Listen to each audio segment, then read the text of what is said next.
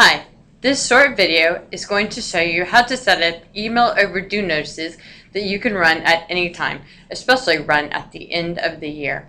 So you've logged into Follett Destiny and you are in the back portion of Follett Destiny. You've clicked reports and then on the left hand side you have hit library reports.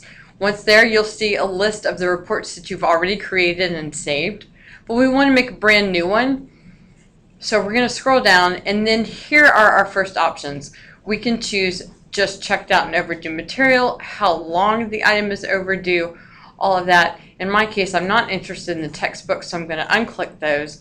If all I wanted was the books, I would also unclick the library fines. I'm going to go ahead and leave that. Now, the format, we want to decide what format are we going to send this to.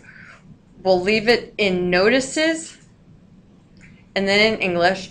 That way they can be emailed. Hit continue.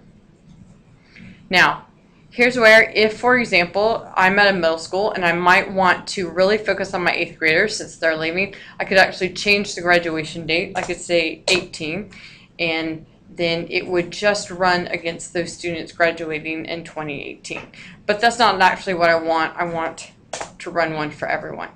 So I can also say whether I want for the notices to include materials owed at other schools. In my case, I just want the notices to run for materials that are owed to me. So, let's see. I'm going to take up all the textbook because, again, that's not what I'm interested in at the moment. Hit continue.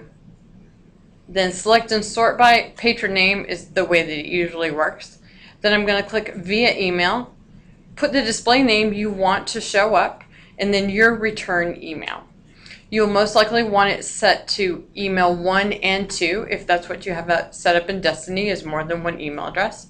And then here you can tell it, it's not really a print because you're obviously emailing it. So I like to say dear, and then it will show up as the child's name. So for example, my daughter's name is Nina Hilling, and so it will say dear Nina Hilling. Then you can actually change this message. So I might want to change the message to being something more appropriate to the end of the school year.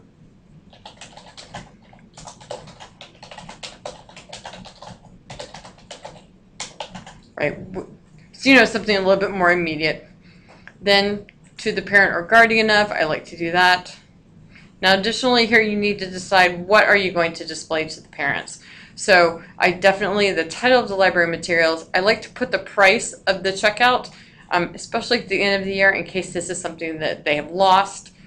I tend to take the barcode off because that's usually the student number. And then grade level and homeroom, those are fine. Really doesn't matter. So now what do? If I hit run notices, that's great, but the fact is I won't have this saved so that I can edit it later on. So let's hit save setup. And this will allow me to give it a name. So I'm going to say all school overdue.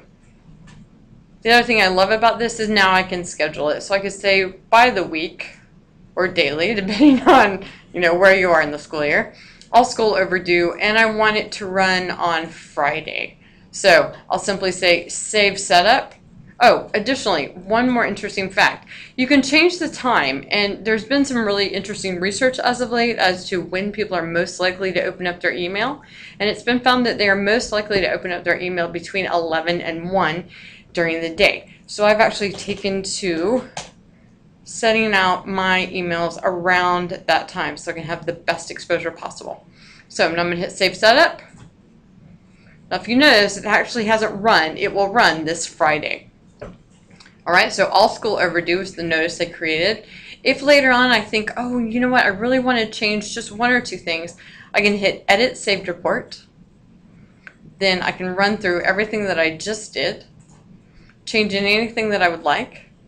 Maybe I want to add a little bit more detail in my message. And again, I simply hit save setup and save. And I'm good to go. I hope you enjoyed this quick video on making email notices using Follett Destiny. Thanks.